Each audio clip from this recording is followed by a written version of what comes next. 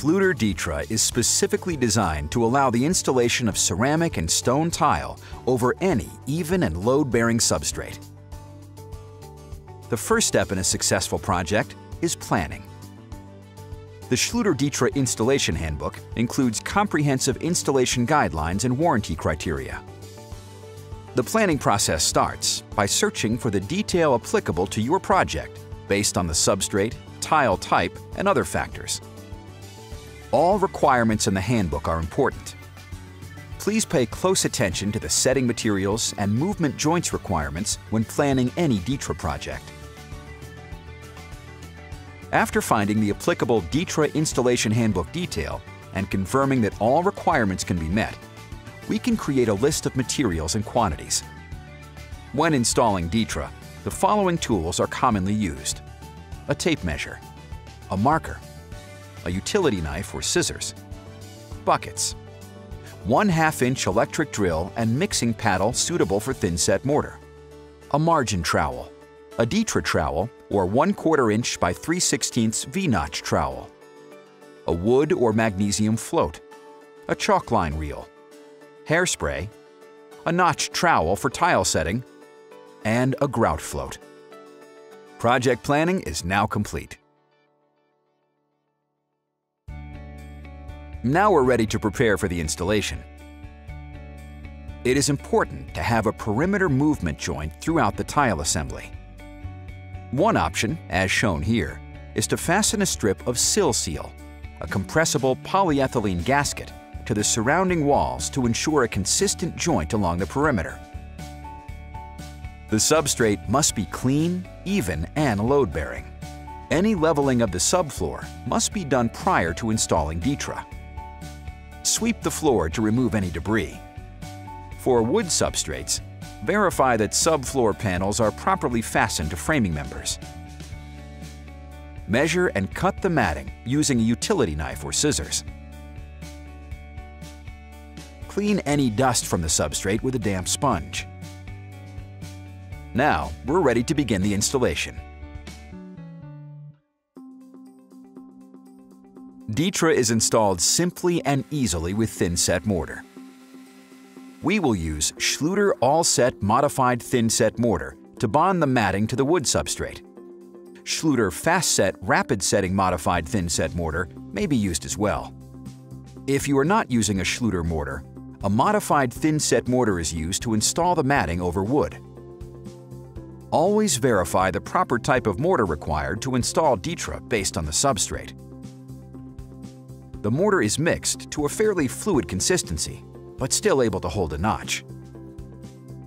A 1/4 inch by 3/16 inch V-notch trowel or the Schluter DITRA trowel, which features a 4.5 mm by 4.5 mm square notch design, is used to apply the mortar.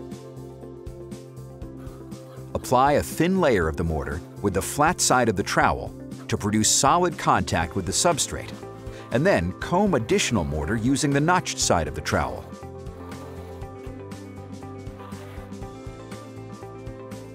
Apply the DITRA, fleece side down,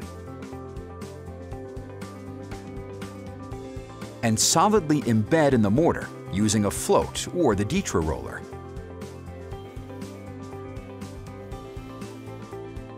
When using the DITRA roller, place a weight on the shelf and slowly move the roller from one end of the matting to the other, slightly overlapping successive passes.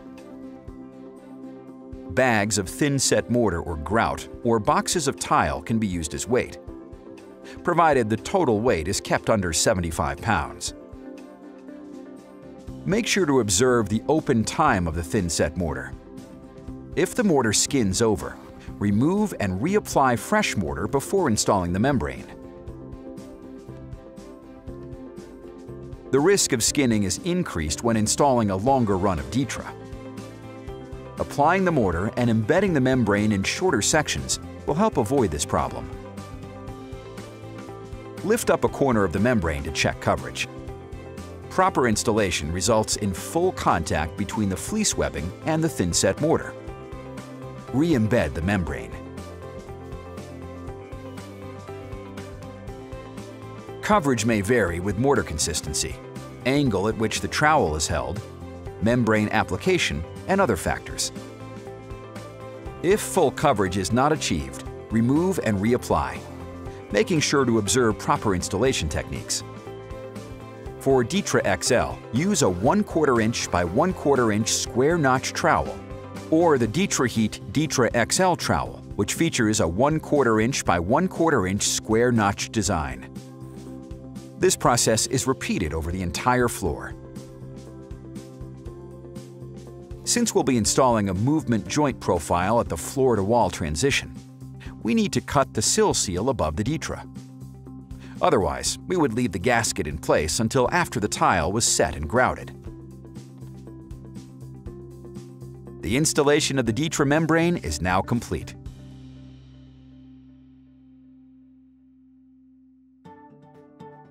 Floors can be made fully waterproof with DITRA if desired by sealing seams and floor-to-wall transitions with Schluter Curdy waterproofing accessories.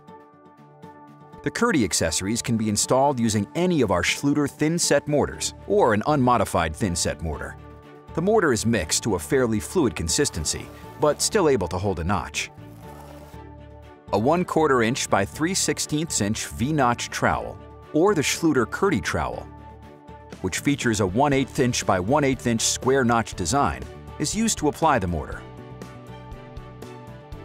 Apply thin-set mortar to the area where the Schluter Curdy carrick corners are to be installed.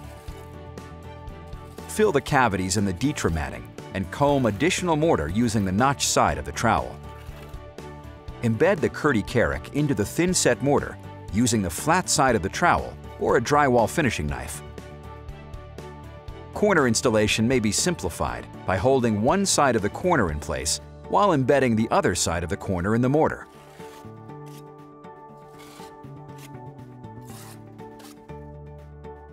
Schluter Curdy Band waterproofing strips are used to seal seams and floor-to-wall connections. The band may be creased prior to installation to help maintain tight corners and simplify subsequent tile setting. Apply thin-set mortar to the area where the Curdy band is to be installed. Embed the Curdy band in the thin-set mortar using the flat side of the trowel to ensure full coverage and remove air pockets. Note that a 2-inch overlap can be achieved at Curdy carrick corners without continuing the Curdy band all the way to the corner. This will limit buildup of the membrane in these areas. This process is repeated at remaining floor-to-wall transitions and DITRA seams.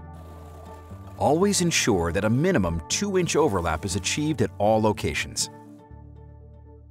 The waterproofing application is now complete. Tile may be installed immediately over DITRA using any of our Schluter thin-set mortars or an unmodified thin-set mortar. We have already figured out our tile layout and have applied chalk lines to guide our installation. Hairspray helps ensure the chalk doesn't easily wipe off the membrane. The hairspray will not act as a bond breaker because the thin-set mortar is mechanically locked into the top of the membrane. Fill the cutback cavities with thin-set mortar. Then, comb additional mortar over the matting using a notched trowel that is appropriate for the size of the tile. Back-buttering large format tiles is a useful way to help ensure proper coverage. The skim coat can fill in the concave area on the back of the tile and improve contact with the mortar combed on the substrate. Solidly embed the tiles in the setting material, making sure to observe the open time of the mortar. Slide the tile back and forth to collapse the mortar ridges and transfer the mortar to the back of the tile. Periodically remove a tile to check coverage. Run a margin trowel through the bond coat and slide the tile before pulling up to avoid creating tension on the surface of the DITRA. This is especially important soon after the matting installation. Proper installation results in full coverage of the mortar to the back of the tile. Industry standard guidelines for ceramic tile require a minimum of 80% coverage in dry areas and 95% coverage in wet areas. Tile edges and corners must be fully supported. If sufficient coverage is not achieved, remove the tile and reapply, making sure to verify proper mortar consistency, application, and tile embedding techniques. Consider back-buttering large format tiles. Continue setting the remaining tile. Profiles are a useful tool to enhance any floor tile installation. DITRA does not eliminate the need for movement joints within the tile covering. This includes perimeter joints at restraining surfaces, such as walls. As an alternative to sealant, Schluter Dialex movement joint profiles accommodate movement and protect tile edges, resulting in a permanent, maintenance-free installation. Dialex EKE creates a discrete, uniform joint at floor-to-wall transitions. Dialex BWS matches common grout joint widths and is available in a variety of colors, allowing it to blend into the tile field. Because ceramic and stone tiles are inherently brittle, their exposed edges can chip and crack if left unprotected. Transitions between floor surfaces and at thresholds are particularly vulnerable to damage. Schluter Systems offers a variety of floor profiles to provide edge protection and transitions at thresholds and between adjacent surfaces. For example, Schluter Reno TK is designed to provide a smooth transition from tile coverings to floor coverings at lower elevations, typically carpet. Wall profiles like Schluter Rondec or Quadec make it possible to create a tile base using field tiles without ceramic trim.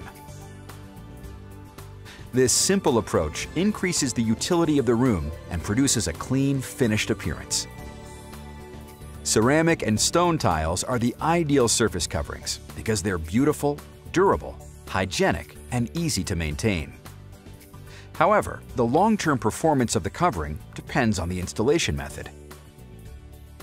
The integration of Schluter DITRA's uncoupling, waterproofing, vapor management, and support functions ensures consistent success over common tile substrates. With over 25 years as the industry leader in uncoupling technology, Schluter Systems remains committed to providing innovative solutions for floor tile applications that meet the needs of the installer.